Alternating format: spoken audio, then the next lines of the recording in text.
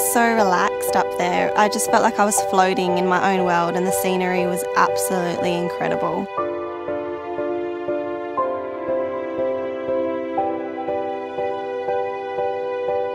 For me, it was like you weren't even moving. It was like you were floating. It was just gorgeous. And I wasn't a bit frightened at all. It's the first time I've ever been up in a air balloon, and I loved it. It's kind of hard to explain it, really. It's kind of an unreal feeling. It's not like you're flying.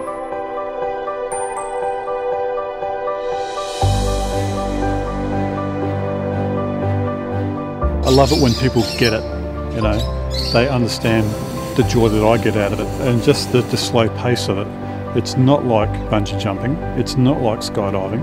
It's so much slower and far less adrenaline raising. It's actually the opposite. It's more relaxing, serene.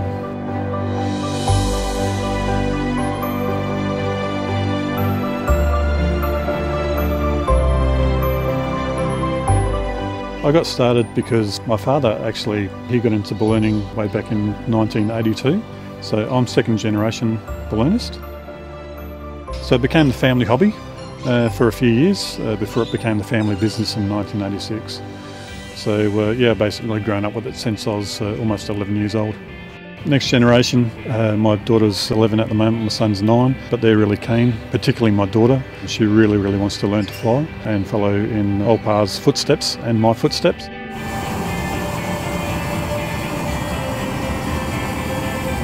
The reason why I love ballooning so much is because as soon as you leave the ground, you are a part of the atmosphere. You're a bubble in the atmosphere. You do exactly what the atmosphere is doing. Now you're dealing with something that's invisible. I've got good height control, so as I go up, I'll catch a different wind. Could be a different direction, different speed, and that's how I manoeuvre the balloon through the air.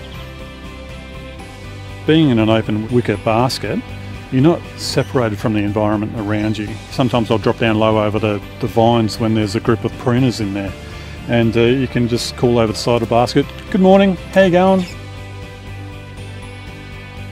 This is my passion, this is what I love. It's more than a business to me, and I just feel like I'm so privileged to be able to share that experience with my customers. I really get a kick out of it when they see what I see, you know, and they appreciate what I appreciate.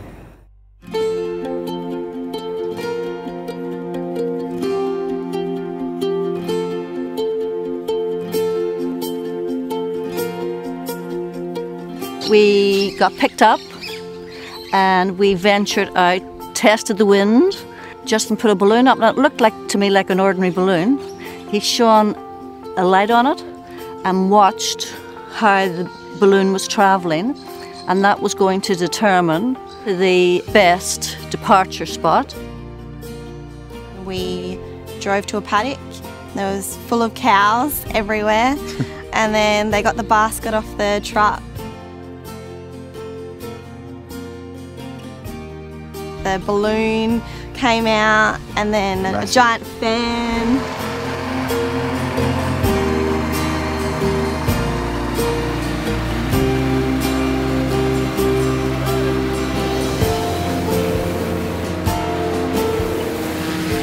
Blowing the balloon up was incredible, just seeing how it was done.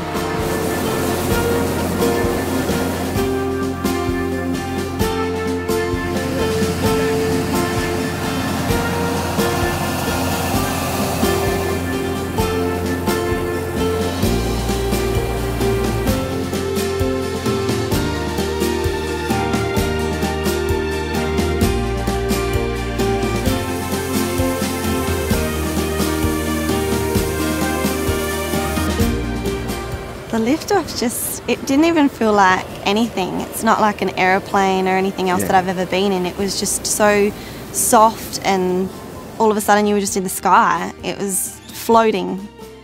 I expected the rising to be fast. It was just very gradual. You didn't even realise you were up off the ground.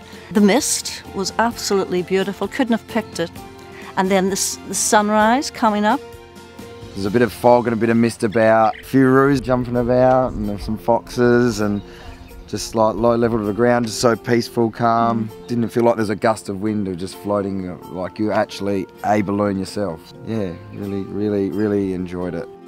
Oh, apart from the noise of the burner, just the silence way up there.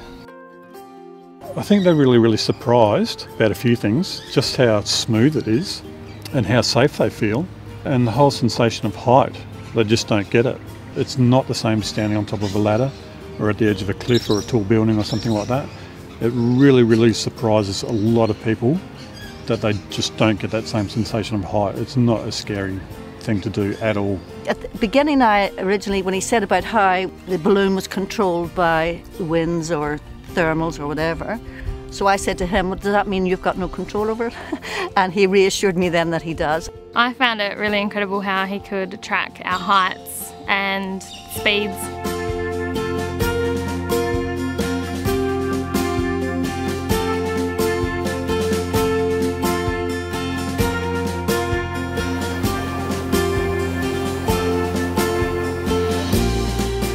The landing was pretty exciting the landing too. was exciting. Yeah, it was a perfect landing as well.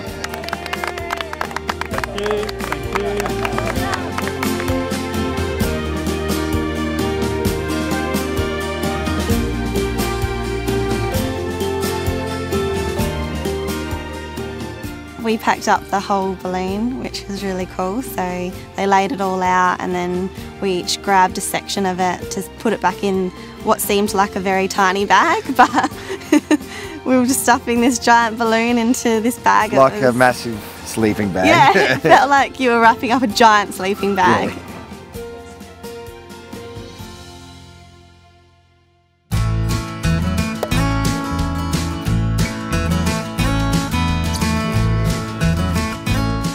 Food was incredible. Local produce. Champagne breakfast, really. Beautiful fruits and nice fresh bread. It was lovely. Cheese. Yeah, excellent. Barossa Balloon Adventures, they've done a really good job, real professional. And yeah, I'll definitely be back and doing it over again. It's definitely something you wouldn't want to miss out on doing, especially on a perfect day like we had today. It was absolutely gorgeous. And the heights wasn't an issue, completely different feeling to anything that gives you a massive adrenaline rush or anything like that. It was amazing. Definitely. Seeing Barossa like from a view like that, you would never see it like that with any other experience. Once in a lifetime experience, definitely. Yeah. You got to see it for yourself. Like, yeah. If I could go up now, I'd go again. Yeah. Right now. Why fly with Barossa Balloon Adventures? Well, safety record is number one. We have a 100% safety record. We do it with a smile on our face and a good sense of humour, so you will have a good time. But at the end of the day, if I can have all my passengers leave with big smiles on their face and be able to recommend me to anyone, say that was fantastic, what more can I do? You know, that's the ultimate aim.